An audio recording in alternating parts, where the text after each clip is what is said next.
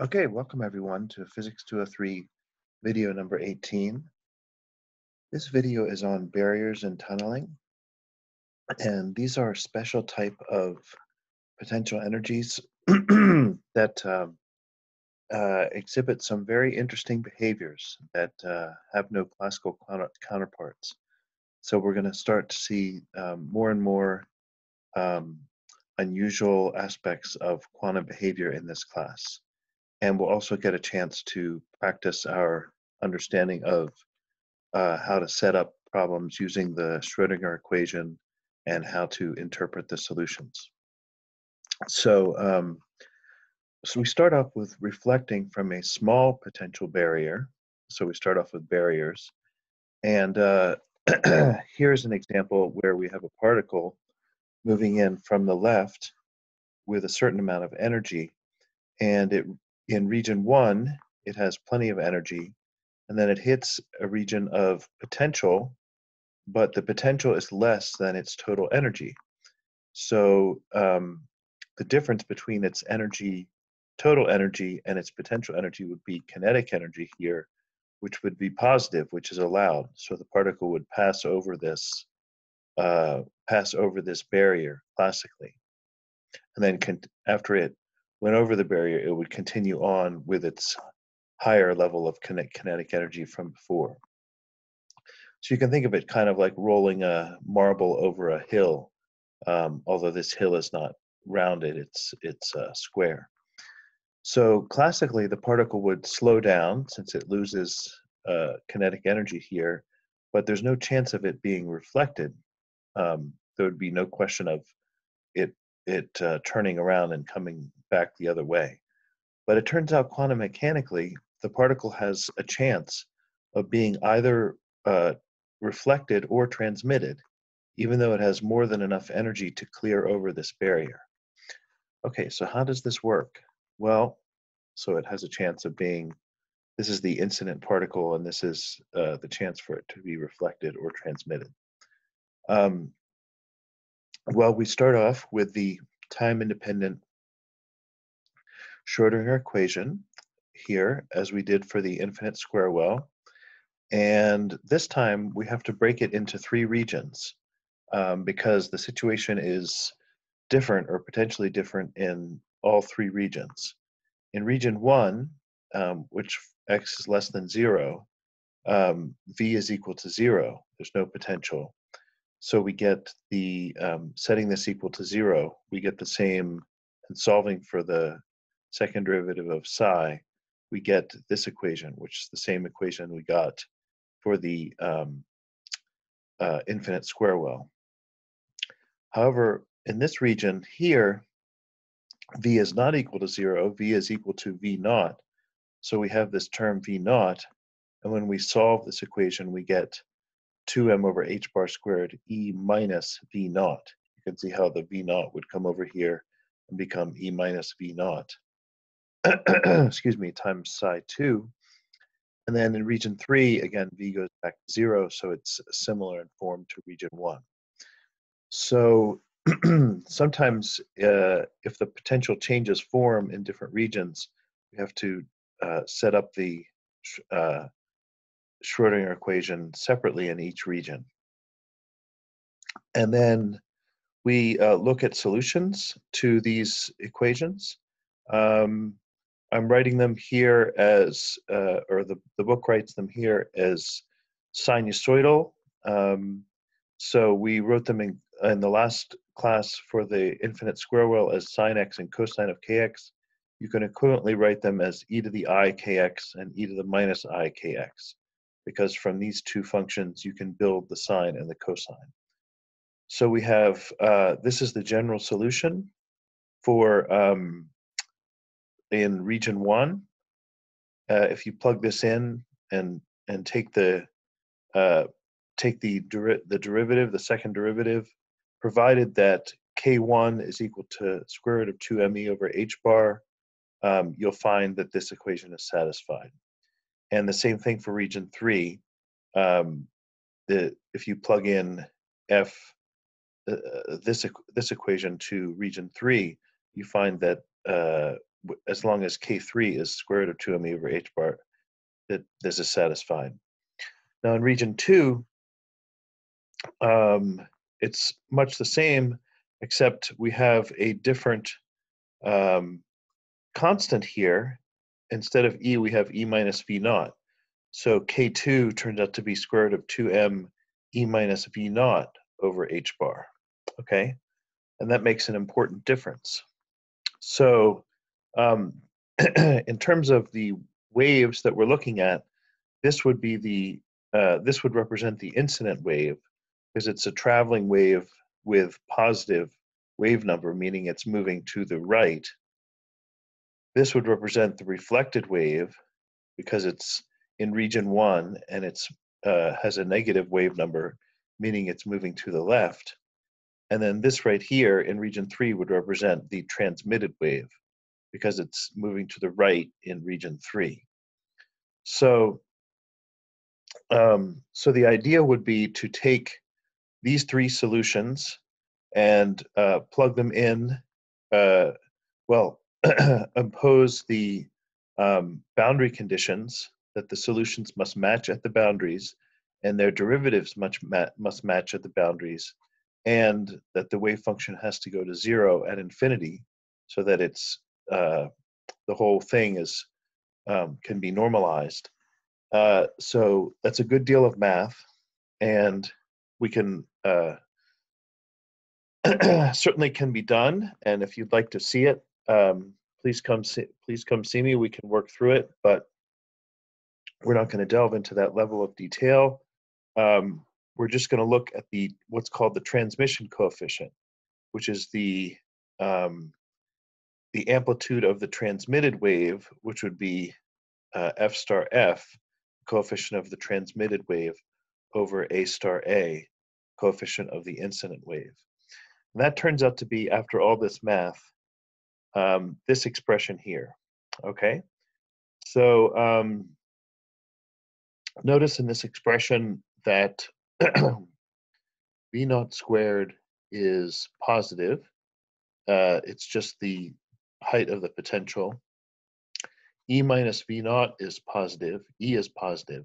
So everything's positive. Sine squared is positive. So we have 1 plus a number which can only be positive or 0, as we'll see in a second, 1 to the minus 1. So we have a number greater than 1 to the minus 1 power. So we get a transmission coefficient less than 1, okay, in general. So in general, this is less than 1, but it can be equal to 1 if sine squared is 0. And sine squared is 0 where sine is 0, which would be where k2l, the argument, would be equal to an integer multiple of pi. So, so what does that mean? The reflection probability is 1 minus t. It's either transmitted or reflected. So if this is a little bit less than 1, that means that the reflection probability is 1 minus something a little bit less than 1 or greater than 1, or greater than 0. So there's a chance that this particle can actually be reflected at the barrier, whereas classically there's just no way that that can happen, okay? So this is just weird. A particle comes along, it has plenty of energy to get over this hump, but because of the wave-like behavior of particles, there's a chance that it will be bounced back and become a reflected wave, a chance for a reflection probability. All right, so let's look at what we call tunneling through a large potential barrier. This is the opposite situation, where the barrier has a potential energy which is greater than the incoming energy. So classically, this would be like trying to roll a marble up a very large hill and not giving it enough steam.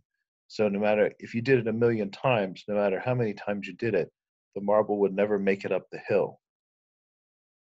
So it's always going to be reflected.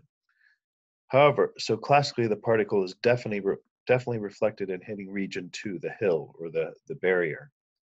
Quantum mechanically, though, it turns out the particle has a chance of being reflected, yes, like is classically, but also a chance of being transmitted. Okay, so, and this is called quantum tunneling because it's as if the particle builds a secret tunnel in this mountain. It doesn't go over the mountain, it goes under the mountain, and it tunnels through this into a region where it couldn't reach classically. Okay, so it turns out that the analysis of uh, this problem is similar. It's certainly the same for region 1 and region 3, where we have a particle with energy E. So we have the same uh, trial wave functions there as we did in the previous slide. However, in region 2, because E is less than V naught, we actually get instead of an oscillating solution, a sinusoidal solution. So e to the I kx and e to the minus I kx build sines and cosines, so they're called sinusoidal. We get an exponential solution, either a increasing or a decreasing exponential. And these are the values, the same values for K1 and K3 as before, but now kappa, the exponential, the coefficient of the exponential is the square root of 2m v naught minus e over h bar. And since v naught, the height of the potential, is greater than e, kappa is positive. Okay, so that makes this since kappa is positive, that makes this, since this numerator, we're taking the square root of a positive number, that makes this a real number. So kappa is real, and we get an exponential solution. So what does this look like? Well, we have sinusoidal waves on the left in region 1. That's this region 1 here. And then we get in region 2, between 0 and L, we get this exponential, which is a decaying exponential. So it's actually this part right here that decays e to the minus kx. It's decreasing as x. And then we pick up with the sinusoidal over here, okay? So a particle which makes it through comes in as an energetic wave, decays exponentially, but then it decays slowly enough that there's a chance some of it can sneak through and come through on the other side with a lesser amplitude and lesser energy. And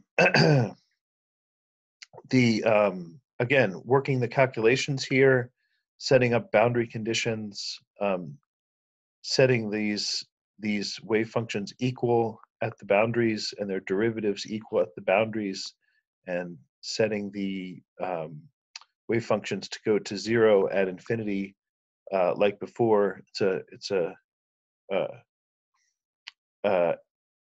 fairly involved procedure, but we can find the transmission coefficient, which again would be the f star f over a star a, because this is the incident wave and this is the transmitted wave. And it turns out to be very similar to before, except instead of the sine squared, we have sine h squared. And this is called the hyperbolic sine. And just in case you're not familiar with it, the definition of the hyperbolic sine is e to the x minus e to the minus x over 2. Okay, so it's always a positive number.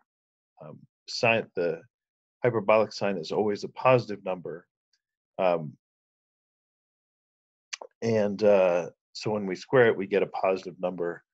And so we have 1 plus, again, a positive number to the minus 1. So we get a transmission coefficient, which is less than 1. And in fact, it's usually considerably less than 1, because this kappa times L contains e to the minus kappa times L, which falls off quite quickly with length. Okay, so So even for a small length, um, this decaying exponential makes this term um, quite large, and makes this term quite large, and so therefore 1 over that term is quite small. So we get small transmission coefficients, but not zero. Okay, but not zero. So there's a chance that this particle can squeak through and go into this classically disallowed region and tunnel through. And that's one of the remarkable features of uh, remarkable phenomena that happens in quantum physics, is this quantum tunneling. Now, there's a slightly more usable expression here if it turns out mathematically, if you derive if kappa, where kappa is this relationship involving the energies, times L is much bigger than 1, this T is approximately given by this expression here. Okay, that can be shown in a few steps. So here you can explicitly see that the transmission coefficient decreases as the negative exponential of kappa times L. And kappa involves the difference in energies between the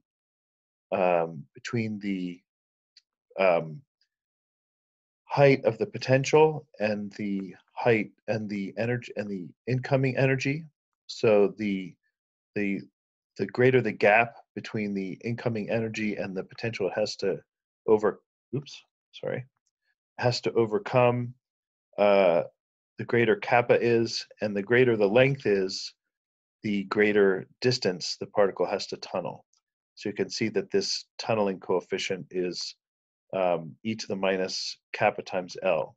So it's an exponential decay, and it increases with the length L and also with this energy difference, V naught minus E. Um, what are some examples of quantum tunneling? Some applications? Well, there's a couple of very interesting ones. There's some in semiconductors and called tunnel diodes. We won't talk about those here, but we'll talk about alpha decay. So in alpha decay, as some of you may know, this is a form of radioactivity in which a large atom releases a helium nucleus. And this is a, a diagram of the potential energy for a helium nucleus. This is the distance of the nucleus, the distance of the alpha particle from the rest of the nucleus. And this is the electrical repulsion, which occurs because the alpha particle has positive charge and the nucleus has positive charge.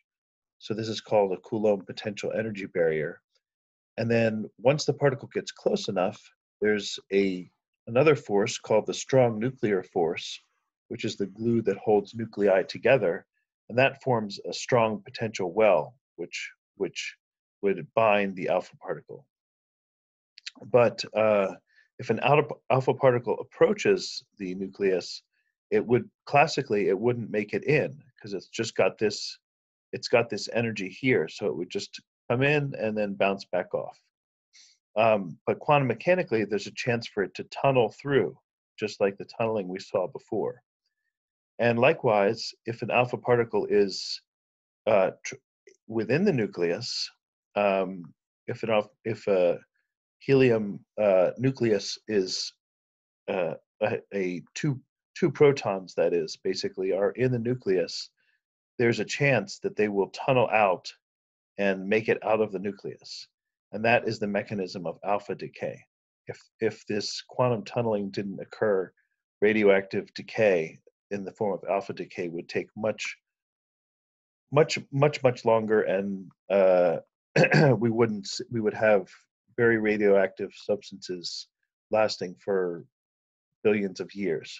Okay, so very important application. So the tunneling release allows for the release of the alpha particle past this large energy barrier, this electrical energy barrier. Hydrogen fusion in a star is another really interesting one. So Inside a star, in the core of the star, we have mostly protons because matter is broken down. Hydrogen atoms are broken down into a plasma, which is protons and electrons, which have been just torn apart by the high uh, temperatures, 15 million Kelvin. But even at that temperature, 15 million Kelvin, those protons are zipping around, but their repulsion is such that when they come together, they lack the kinetic energy to overcome the electrical repulsion between them. So classically, they would come up and try to climb up this hill, and then come back down the hill.